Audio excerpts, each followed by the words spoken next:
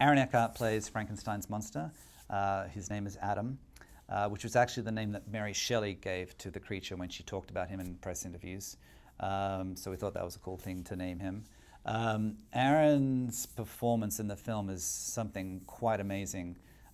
From day one, he was absolutely committed to the role, and for a character as iconic as Frankenstein, I needed an actor who was willing to just go all the way and just trust me that I was not going to make him a fool, you know, because it's very easy to kind of have in your head this like lumbering kind of zombie image of Frankenstein, and that wasn't what I wanted to do at all. And so Aaron came in, he read the script, he immediately got what I was trying to do, we talked about it, and he was just on board 100%.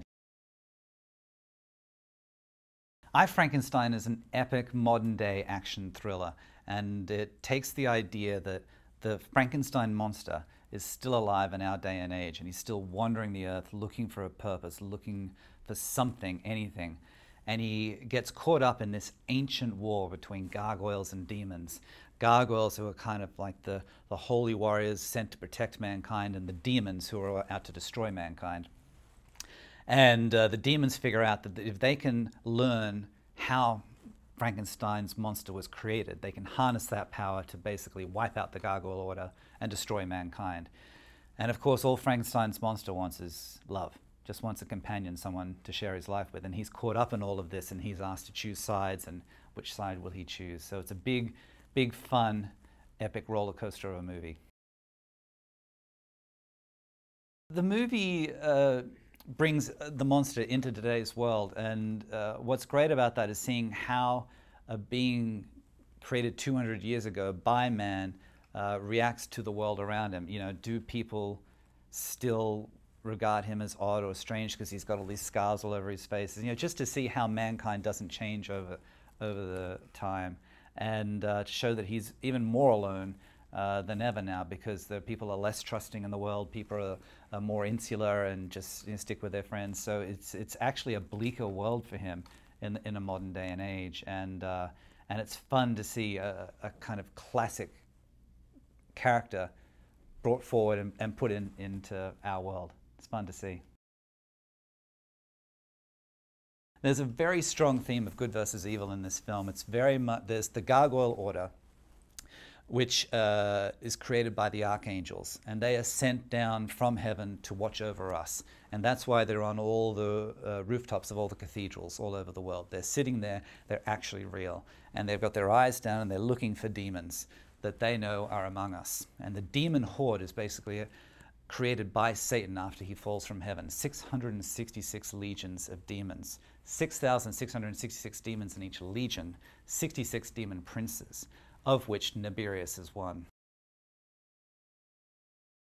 But one of the things I really wanted to do with I, Frankenstein was create a world that audiences had never seen before. I as a film goer, I'm always looking for something new, something different, something that I can sink my teeth into. And so I just started writing about this world full of gargoyles and demons and cathedrals and cities and histories and battles, and it just became a really fun world to play in. So that then extended to how we designed the set. So my production designer, Michelle McGay, is just a genius designer, and she came up with all these fantastic designs of how the cathedral would look. And then my DP, Ross Emery, worked very closely with her on how to light it and how to make it all feel like a real living, breathing space, which is a very hard thing to do. I, Frankenstein is such a great candidate for 3D because it's a whole new world that you've never seen before, and it's filled with flying creatures and demons that explode into flames, and the flames, when it's a violent, demons die of violent deaths, and so when the flames explode out of their chests like the aliens and Alien, the flame rips all around like this and twirls around until it finally goes down to the ground. So there are these massive battles where all these demons are getting killed by all these gargoyles, and there's flames flying around everywhere, and the gargoyles are flying this way and that way, and it's made for 3D. This is the way I really conceived it, was to bring you into this world that you've never been into before, and really you live in it, you know, and that's what the 3D does. This is a big, epic, fun, action roller coaster of a movie. It's a Frankenstein like you've never seen before, and it's just a whole lot of fun, you know.